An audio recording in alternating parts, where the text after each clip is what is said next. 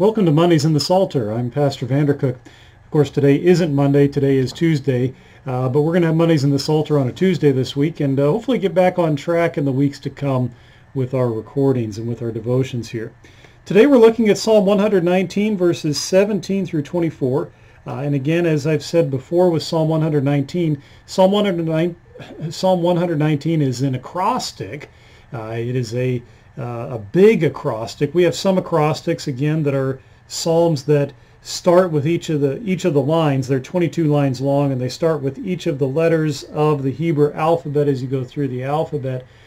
Psalm 119 is different, and that is a huge acrostic in that each section is named for the next letter in the Hebrew alphabet, and then each line in the section of the psalm begins with that same letter. So every line of this portion of the psalm, Gimel, all 22 lines start with the Hebrew letter Gimel. Now, of course, you don't see that in the English translation, but if you get your hands on a Hebrew translation of the Old Testament, you'll see what I mean there. So let's look at the text itself to start with. Deal bountifully with your servant, that I may live and keep your word. Open my eyes, that I may behold wondrous things out of your law. I am a sojourner on the earth. Hide not your commandments from me.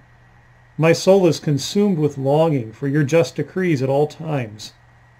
You rebuke the insolent, accursed ones who wander from your commandments. Take away from me scorn and contempt, for I have kept your testimonies. Even though princes sit plotting against me, your servant will meditate on your statutes. Your testimonies are my delight. They are my counselors. Now, this section here of this psalm, it's important to remember once again that if you are the servant of the Lord, it says, deal bountifully with your servant. If you're going to pray this psalm, you can't pray it unless you are rightfully the servant of God. And in order to be the servant of God, how does that happen? Well, you're baptized. In your baptism, you were made God's child.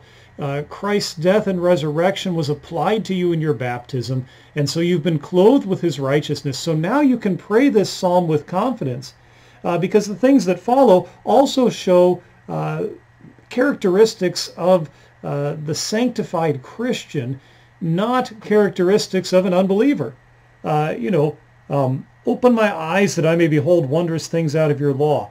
In holy baptism, our eyes are opened and we see God. Through the sacraments, God opens our eyes that we can see his law and that we can live as his people.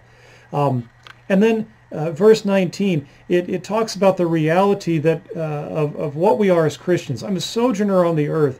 Hide not your commandments from me. I'm a sojourner on the earth. This is not our permanent address because we look forward to the life of the world to come when we'll be taken from this world and transported in our resurrected bodies to the life of the world to come, to be with Jesus for eternity. But while we're a sojourner on this earth, we ask that God would not hide his commandments from us because we want to live by them. And in fact, our soul is consumed with longing for his just decrees at all times. We also recognize that God rebukes those who reject his commandments. This rebuke may not come in the form of the here and now, as certainly we see the wicked prosper, but we have this assurance that God will one day execute justice on those who reject his commandments. Take away from me scorn and contempt, for I have kept your testimonies. Once again, the world has scorn and contempt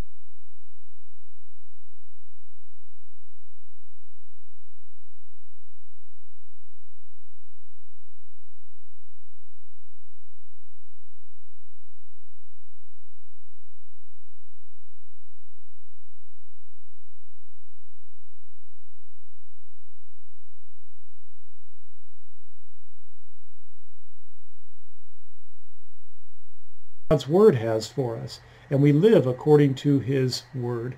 So as God's servant, pray this psalm this week that you would live as God's people, that you would seek his guidance, that you would seek the guidance that comes through his word to live as one of his baptized children.